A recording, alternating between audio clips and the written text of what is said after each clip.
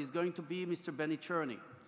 And the other speakers that are going to follow him are going to be the head of the cyber in Rafael, one of the leading Israeli company and well-known in the world, the head of the Israeli New Innovation Authority, and the head of the biggest Israeli hospital, which are leading the cybersecurity in hospital. Let me say, first of all, thank you very much for Minister Bennett. The Ministry of Education is doing miracles on education. And you all know, education in cyber is one of the most important things that you have to do with the young people all over the world. Mr. Benny Czarny founded OPSWAT in 2002 to offer a unique market-driven approach to security application, design and development, and OPSWAT has been breaking new ground in cybersecurity ever since. As CEO, without outside investment, Benny has built OPSWAT into a leading cyber security firm with over 1,000 customers, 150 employees, and 7 offices worldwide, something that we are very proud about it. I ask Benny, please come, and thank you very much for coming to be here.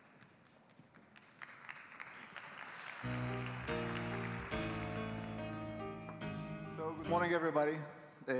So this morning, I'm going to talk to you about data sanitization technology. And I'd like each one of you to leave here with a few tips. How can you select the data sanitization, or also called CDR, for your company? So before we begin, I'd like to say a few things about myself. I founded a bit about myself. So I did not serve in 8200. I was an officer in an artillery unit. And after my service, I studied at the Technion, computer science. A few years later, I founded OPSWAT. And back then, I was the CEO, the VP of R&D, the CTO, the CMO, the developer, the help desk, the coffee maker, the bagel delivery guy. Though since then, the company have grown with 7 offices, 24/7 support, over 300 partners, way over 1,000 customers, way over 150 employees. And now, since I'm only a CEO, then I have some time to raise my 2 kids, run here and there, and fly some airplanes. So what do we do? So we have 3 amazing platforms. One is an advanced threat prevention from multiple cyber security attacks that are based in data. So what we do, we intercept all of the data channels, how data is flowing to your organization, whether it's coming from email, from APIs, from web portals, from kiosk. Intercept them, recreate them, and prevent the most sophisticated advanced threats on organizations. We also have a next-generation network access control. What it does, it prevents risky devices from accessing your cloud applications, whether you have Salesforce or Box or Office 365 or any other cloud application. We have a very easy to deploy a cloud access control solution.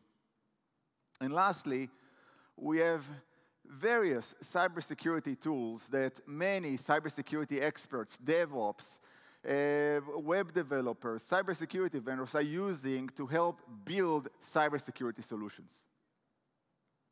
So, how to select a data sanitization, or also called CDR, for your organization? So before I begin, who here in the audience know what is data sanitization? Just raise your hands. I want to see just high level. Data sanitization, CDR, anything? Okay, looks like I need to do some work here. Okay, so let's talk about the challenge. Why data sanitization? Why organization needs data sanitization? So, as everybody knows, the amount of malware is keep increasing, whether it's targeted attacks or known threats, where you see 2 reports, one from AV-Test, one from McAfee. The amount of threats keep growing and faster and faster. The amount of vulnerabilities is also increasing. So what we did here, we took the CVE repository, a common vulnerability. We took all of the database, and we tried to chart the trend of known vulnerabilities out there. And the interesting thing is that we can see that the increase of file-based vulnerabilities. So this is the total vulnerabilities, the red line, which shows the configuration and file-based. And the file-based means just file-based, which means the container. So the attacker could exploit the container of a viewer to go in and penetrate a machine or a device, which results still an increase in data breaches to organization. So, examining so many different cybersecurity solutions, you can see so many cybersecurity solutions. Many of them claims to provide prevention. However, whenever we examine how all of these cybersecurities, or most of them, are doing prevention, literally they're using various tools, whether it's machine learning, or dynamic analysis, or heuristics, or a new algorithm, or anything like that, to achieve detection, and after the detection, get into the prevention. So the problem is that the detection is never 100% accurate. And you can see, whether you see NSS report presenting the effectiveness of different cybersecurity, some of them are leaving, nobody achieves 100%. Whenever we look at A/B tests, the same thing. Again, doesn't matter which certification or testing, nobody achieves 100%. So, what is data sanitization CDR? What is that solution? What is data sanitization? So, what's unique about data sanitization that is not based on detection? So, this technology is simply not based on detection. It's all about assumption that all of the files are bad. Literally, trust no file. Assume everything that arrives to your organization is bad, should be destroyed. Reconstruct, so have a very secure process to reconstruct the files. So whether you get a Word file, you create a new Word file. You create a PowerPoint, you create a new PowerPoint. You get a movie, a video, you create a new video. However, the creation has to be in a very, very secure process. Currently, in the original file, aim to eventually be deleted. So the original file that you got, eventually it's going to be deleted. And the file you end up using, it just use the reconstructed file. So literally, elimination of the original file that you receive. Another analogy, I like to provide this analogy whenever we talk to customers, whenever we talk about that. Again, not many are very much familiar with that technology. It's like you go camping or you want to drink water, literally you boil them before you drink them. So whenever there is doubt, there is no doubt. So I ask various customers and partners, so how do you guys call data sanitization? You can see it in multiple languages. So I know that various audience here from multiple countries, whether it's, so you can see various definition of how different language, or how can you define data sanitization in various different languages. So, how to really select data sanitization to your organization. So as I mentioned, it's all about reconstructing file formats.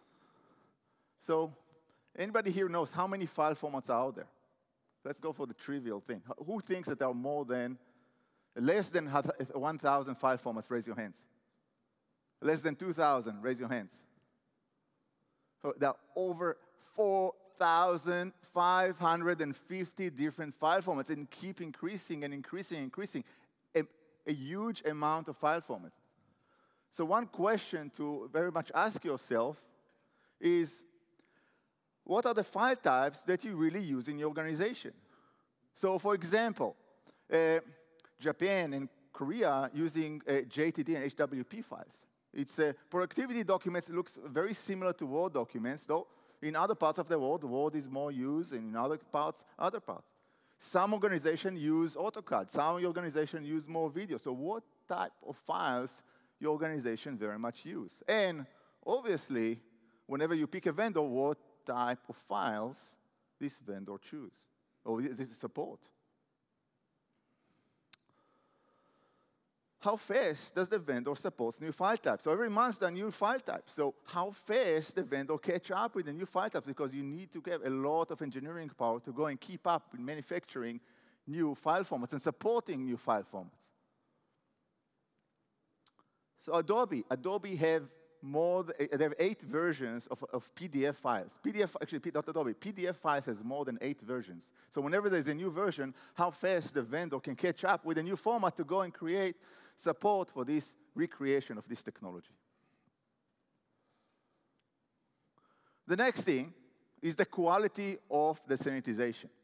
So obviously you're going to go and recreate a file. So think about really complex files. Not everything is like very simple images. Think about really complex files. Think about, for example, a PDF or PowerPoint presentation. There's animation, everything flowing. So is the recreation done correctly? So are the files usable? Can you really use the file in a clear way? What is the file size before and after? Again, whenever you're talking about regeneration of files, talking about the file size is could also become an issue to organizations.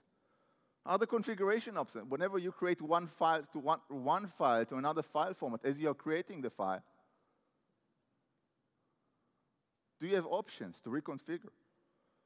And most importantly, does it work? So is there a specific bug bounty process? Or is there crowdsourcing of malware going through this specific process? Is there a reverse engineering process to go and verify and validate that the sanitization is working as you are choosing that to your organization? Performance. Another key element whenever you go and look at choosing or implementing this technology in your organization is performance. By far, performance could be a very, very important factor. Recreating files could be interesting. So does the solution support large files, small files? What's the performance analysis per specific file types? Does PDF perform differently than JPEG or video files?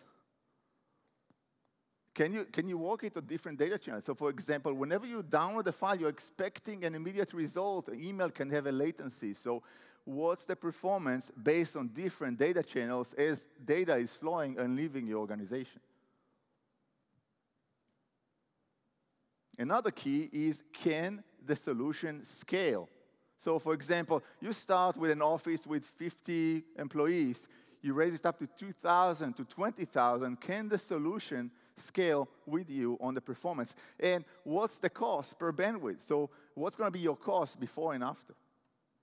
Another element for cost is, what's your total cost of ownership? How many IT guys do you need to go and keep on this specific solution whenever you choose to implement this solution? So, as everybody thinks, there is a major problem with this technology. The major problem with this technology is damn too good. It's a big problem. Why? Because if you're under attack, you want to know that you're under attack. So somebody's sending you a virus, somebody's sending you anything through a specific data channel, you want to know that you're under attack.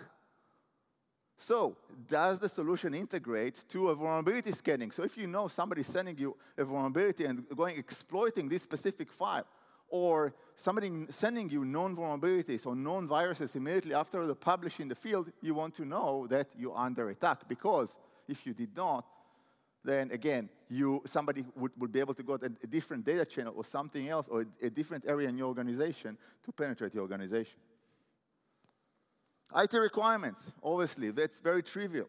Operating system requirements, and what are the hardware requirements needed? Is that working on Windows? Are you a Windows shop? Are you a Linux shop? Does it work on Windows? Does it work on Linux? That's an obvious and trivial question to ask yourself. Another key element is security. Recreating a file. I mean, how the vendor is choosing the technology to recreate a file from one format to another. Are there vulnerabilities? Is the operating system used to go and do that? Are the components used that are vulnerable to any sort of attacks? So, that's why I'm hoping that I helped each one of you to go and get some tips about what is data sanitization, and how to select data sanitization to your organization. If you guys are interested, we have a seminar next week for the guys that are staying here longer, visiting outside town, that we plan to go and share more research about this matter, and we'll be happy to see you. We have a booth here, so if you want more information, we'll be happy to share it with you. Thank you very much.